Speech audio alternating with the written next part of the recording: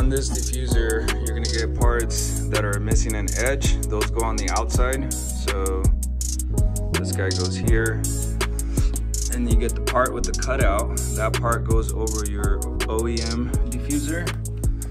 This is the longest part, goes in the center. The other cutout, and the other end. The reason this is cut out is because there's no plastic in the OEM bumper for you to drill into, so you have to drill into the inside. What we're doing is we added 2 extra holes on the edges here. We're not using this one because it actually falls in that gap. There's nothing for it to grab onto. And we are gonna use some titanium bolts on the front end right here. So we're making these holes, and then we're gonna have a nut on the back, and then we're using the supplied hardware for the rest of it. And then we're also using our own bolts for the edges here and the 2 center screws, just so that it's nice and stable and we don't lose it. These are the self-tappers that they send you, and we're using them in some places but not everywhere because this thing's expensive and we ain't trying to lose it on the highway. All right, so we're gonna finish drilling the holes and then I'll do another update.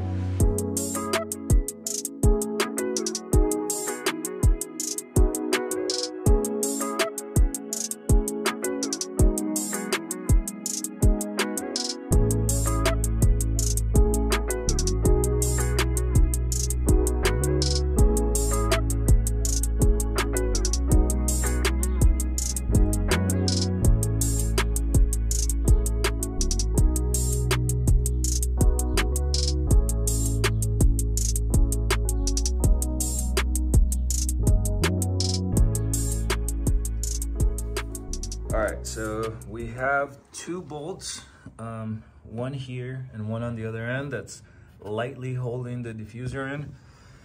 We took out the tape from the corners. We have it right where we need it. And pull this bitch off. Put a little less pressure on it. Mm-hmm.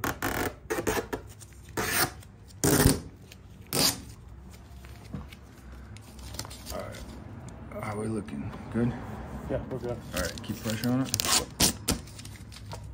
There we go. All right, so now we're gonna cut the video because I'm gonna use a heat gun to put it on the 3M tape lightly and just go back and forth all around to activate the adhesive on it, and then we'll finish self-tapping it.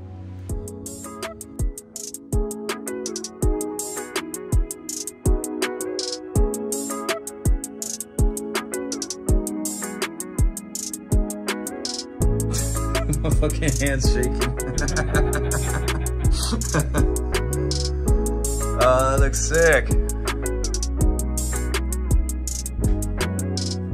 Bro, That thing looks aggressive. looks fucking aggressive. I was gonna say the same thing.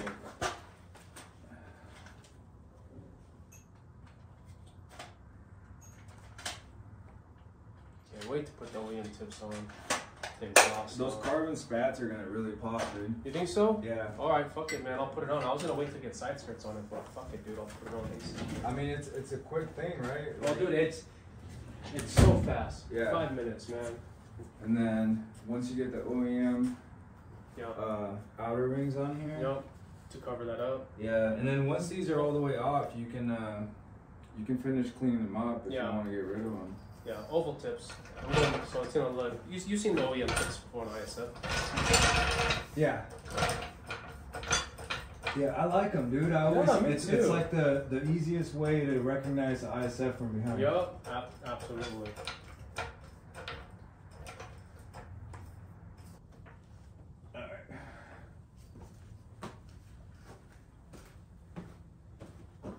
When you put it in drive later, don't step on the gas, just let it coast by itself off the ramp.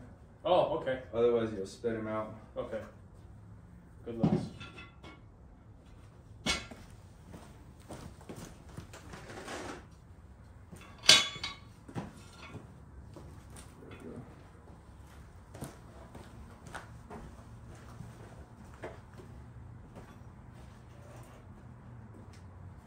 Sweet.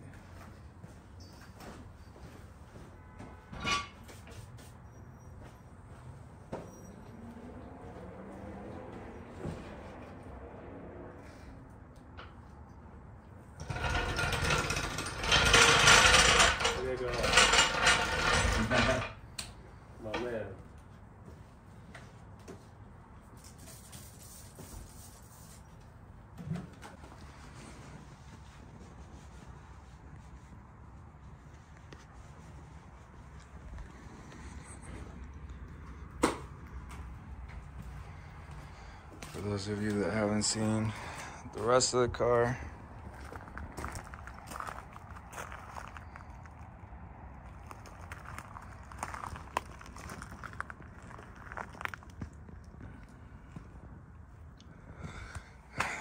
So he's upgrading all the side skirts and full ground effects to carbon, so it's all gonna match. Before you guys say anything about it not matching, are you gonna ever do this carbon? I don't know. I like it white. Me too. It looks good. Me too. Yeah. Keep all the carbon on the bottom, Yeah. and then you already got the roof, so hell yeah. If you guys want to follow the build, follow him right there. All right, we're gonna clean up the garage, guys. We've been at it all fucking day. And then you want to just pull into the driveway? Yeah.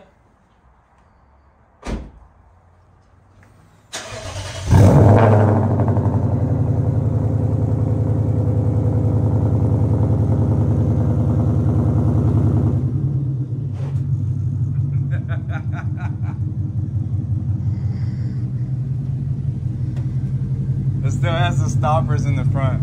Oh, okay.